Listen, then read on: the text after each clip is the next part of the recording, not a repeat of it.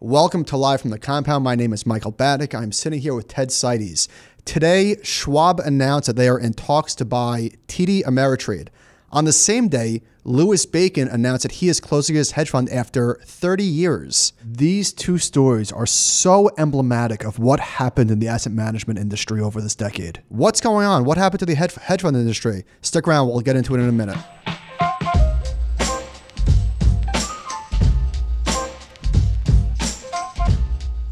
So Ted, thank you very much for being here. Pleasure. Good to see you, Michael. So Louis Bacon has been doing this for, I think, 30 years. He's got $8 billion under management, has seen all sorts of market regimes. Where is this money going to go? Yeah, well, that's a great question because we all know what the scrutiny has been because of the returns on the hedge fund industry. I think there's a pretty good chance that that money doesn't necessarily turn around and go to another hedge fund. It's just kind of another reason for people who have been around to recycle it somewhere else. So if it's not going to a hedge fund, this is not retail investors. Right, they're not going into SPY. So this is institutional money, endowments and pensions primarily. Where are they going? Are they staying in the alternative space? I would imagine that's like the bucket that this is in. So what do you see them going? Yeah, the huge demand's been in private equity. There's private equity and private credit to some extent. So if you look across asset classes as an institutional, think about it. You have your traditional buckets, equities and bonds. Then you'll have private equity, you have some real estate. You typically have hedge funds, which are these other strategies.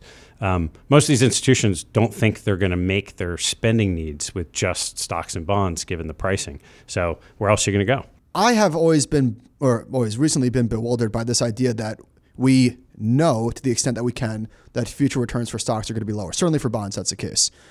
Why do we think that if public equity returns are going to be lower, that private equity returns would be higher?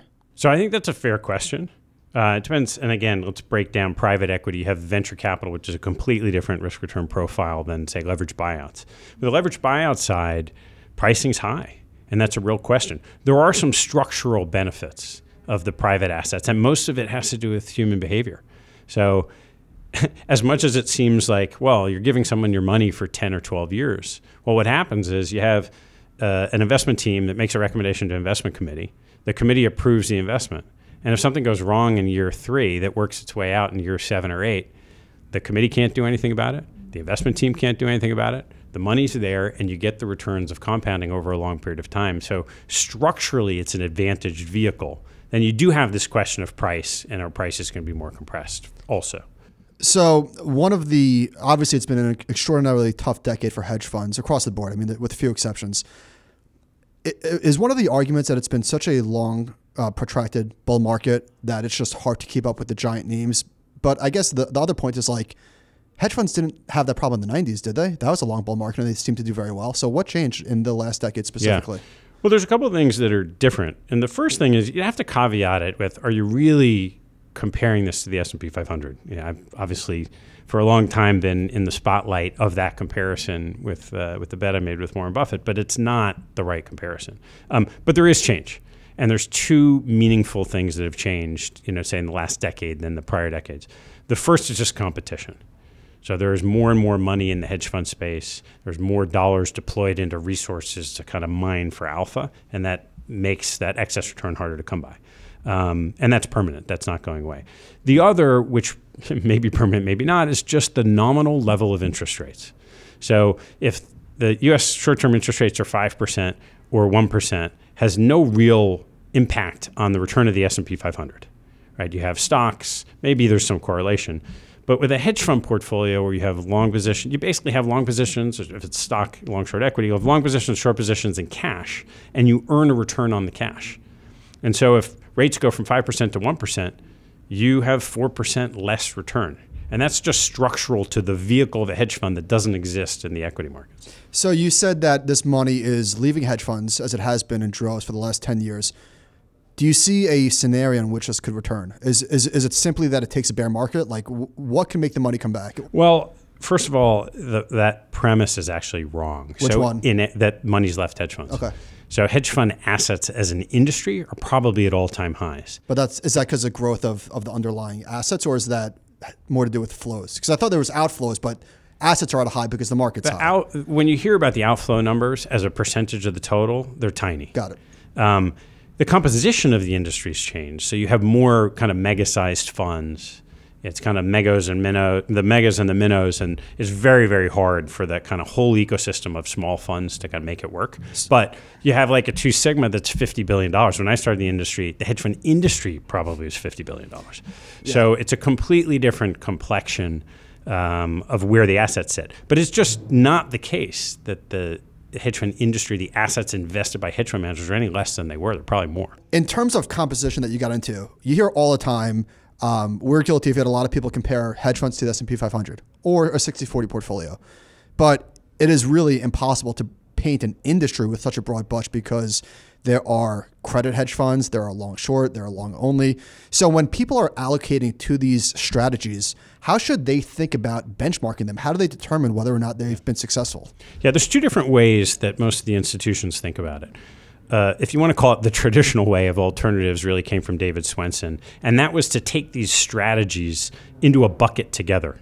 They called it absolute return or something like that, where the intention was a long-term equity-like expected return. So think of a 5 or 6% real return, 7 or 8% nominal return, with just less risk than the equity markets. So that's one way, and that was really the traditional way. What you've seen more recently, say in the last 5-10 years, is the managers saying, okay, if it's a long-short equity bucket, we understand what equity market returns are. We understand what the beta is and the alpha is. And you could take that and make it part of your equity allocation. You could take a credit or a distressed debt manager and make that part of your bond allocation. So there are structural components of what the assets are underneath the hedge funds in some of the strategies that you can break out. And in others, if you think of a global macro trading or a true multi-strat manager, you might not be able to determine that there is much underlying beta, and then it's just you're betting on the skill of the practitioners to extract returns from the market. I guess one of the reasons why people have made this comparison is because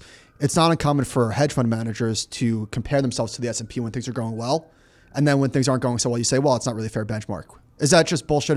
Does anybody really do that? I mean, it might happen for a long-short equity manager focused in the U.S. It is a subset of the hedge fund industry that's doing that. And it's certainly when we're sitting here in the US and sitting here in New York, you hear more about that than the broader array of hedge fund strategies. But it's just a subset. So you recently went to a conference where you saw hedge funds present and you did a tweet storm on the state of the industry. What's going on today? So there's been the shape of the ecosystem, even though aggregate assets haven't changed, the dispersion of those assets has changed a lot. And so one of the things that I found was you had some really experienced people that are still in the game, managing 10 or 15% of what they did at their peak. So think about an example of a fund that was $2 or $3 billion 10 years ago, and today is $300 or $400 million, and half is the principal's own money. That's just a super interesting proposition in terms of your alignment of incentives as an investor. Like they're going to make their money by compounding their own capital, and you're along for the ride, and your fees are helping them support the business to do that. That's totally different when people think about a $10 billion fund that's just collecting a 2% management fee and getting rich off the management fee. It's just really hard for those small funds to find where's the next investor going to come from. So it's a chicken and an egg, or maybe a double-edged sword is the right way to put it, is that people have said that smaller funds tend to have better returns, or at least size is the enemy of returns. But are the days of 3 people with a computer setting up shop, is that over? Pretty much. I mean, it depends on what they're trying to accomplish, right? Because the way I used to describe it is if someone could find $10 million from their rich uncle to manage, and they were going to get a $200,000 management stream off of that, and they were just terrible. And they were terrible at everything. This is like a D student throughout their life who never sort of got religion and got good. That person, that $200,000 job might be the highest job they're ever going to find. So does that count as a hedge fund who's staying in the business, probably detracting value for their rich uncle? Well, in the statistics, it does. Yeah. In terms of people that are putting money into these strategies, oftentimes there's intermediaries. We were talking earlier, there's very little in the way of retail dollars in these strategies. Yep. Is that right? Yeah. How well do the allocators of capital on these boards understand the strategies that they're getting invested into? Yeah, I think there's a great variety depending on the type of institution. Many of the investors are not only sophisticated, but significantly more sophisticated than they were 10 years ago and 20 years ago. So this notion that boards don't really know what they're doing, complete nonsense? Mostly nonsense. Okay. I think it depends on the type of board.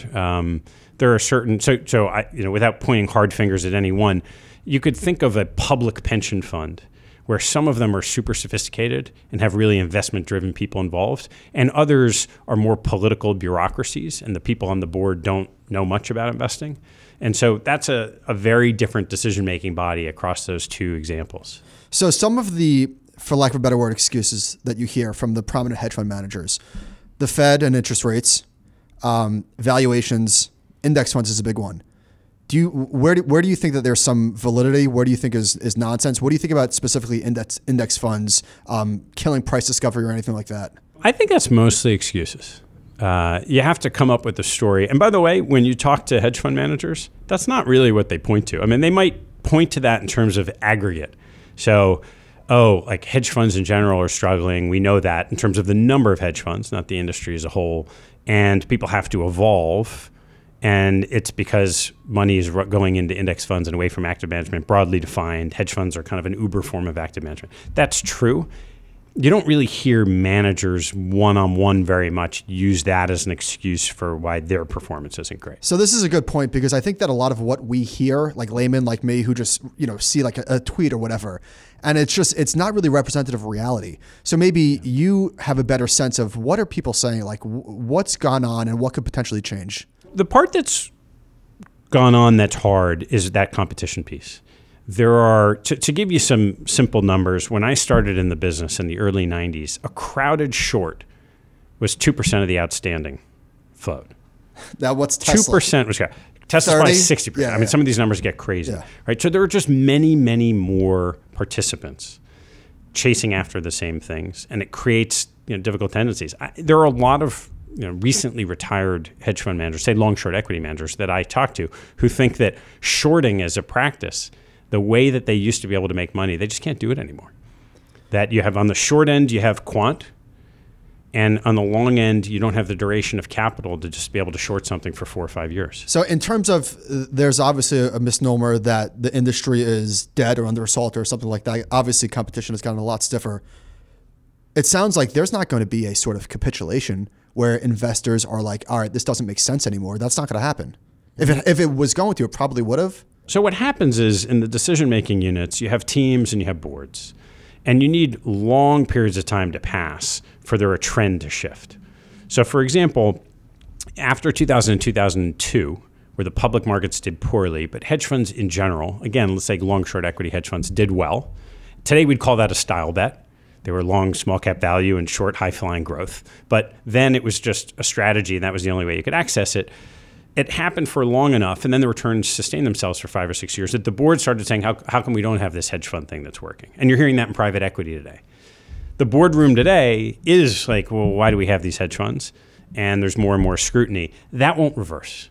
Because what you know is the fees are high. Well, the scrutiny won't reverse. Yeah, the scrutiny is not reversing. I think that's a very, very slow melting ice cube, depending on where you are, right? If you're Louis Bacon, you might have just melted your whole ice cube today because you chose to.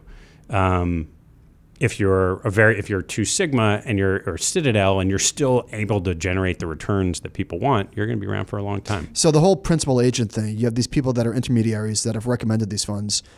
If I was in their shoes, I would say, well, look where the market is. All-time highs, valuations, protracted length of the bull market. Are you really going to take away this hedge today? I think that's exactly right. So most of these institutions look at and say, well, it's easy to say, 60-40 would have been great, or just buy the S&P 500 10 years ago. By the way, next to nobody's retired from super rich because they owned index funds 10 years ago or 15 years ago. So, but if you look at where bond yields are today, or where say the S&P is at 17 or 18 times and your implied earnings yield is like 5 or 6%, a 60-40 isn't going to get you the 6 or 7% liability stream that you need for these pools. So it's not just a question of, we think hedge funds are bad. It's okay, well, what do you want to do with the money? Because you need to try to achieve these returns. And most people, you could say, okay, yeah, we can't predict the market. We could go to negative interest rates. That's true, we could. But over a long period of time, this isn't a great starting point to own those assets. And so people are looking for other ways to meet their spending needs. So we know that the average hedge fund is having a really hard time. Talk about like the dispersion of returns amongst the best to the worst, and how could somebody or a foundation or endowment get access to the best of the best? What's going on in that space?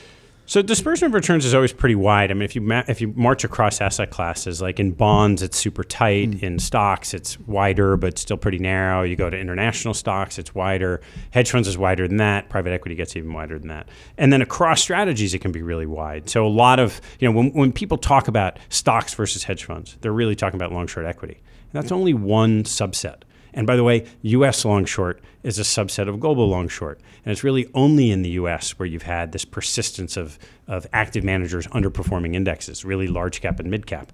It hasn't been the case the last 10 years in Europe. It hasn't been the case in Asia. So even just in the stock market, there's a lot of levers that people can play. If you could get access today to the best of the best, what would you say? Yeah, and do it all day long. What's the problem, though? So what happens with these institutions is that they have very desirable capital, right? You can go to one place and get a big check, and these people have sophisticated investment teams and sophisticated committees, and that's really what the top managers want. So meaning the best hedge fund manager wants Harvard's money.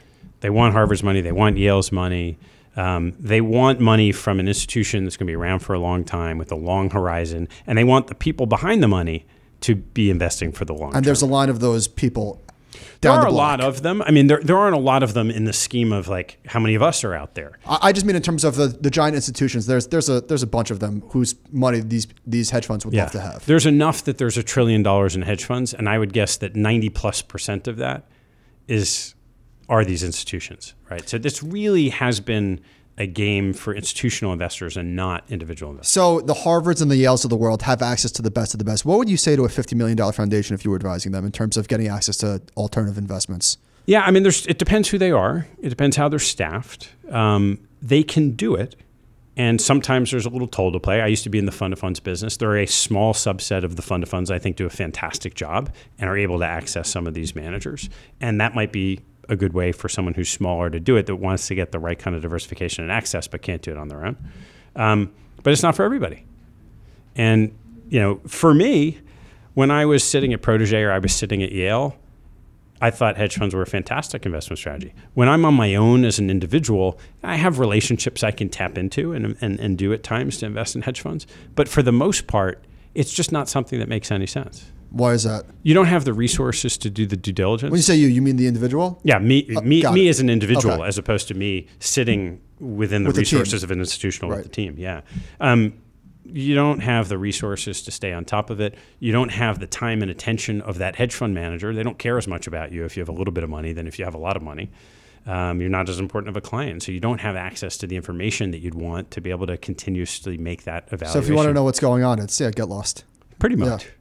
So Louis Bacon closed, as we mentioned earlier. A lot of people that have been in the industry for 20, 30, 40 years are having a really difficult time. What's next for hedge funds? What other areas are they exploring? Yeah. So as a starting point, hedge funds that's what they're best at, is evolving into different places. On the equity side, and particularly fundamental equities, which has been by far the most scrutinized, most challenged for performance and otherwise, the old school, I'm going to buy these stocks I like and short these stocks I like, and I'm a generalist, is really in the bullseye of the scrutiny.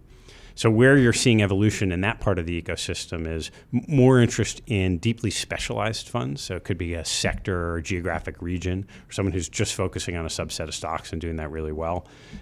Quant, obviously, is particularly from the shorter end of time horizon, has been really interesting.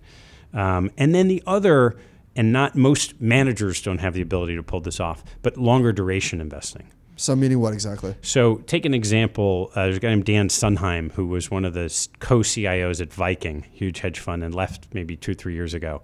He launched a fund, multi-billion-dollar launch, from all these institutions that had the ability to invest in private equity, had, I think, 3-year plus share classes. You couldn't get your money out for 3 years plus. And that was the only money he would take.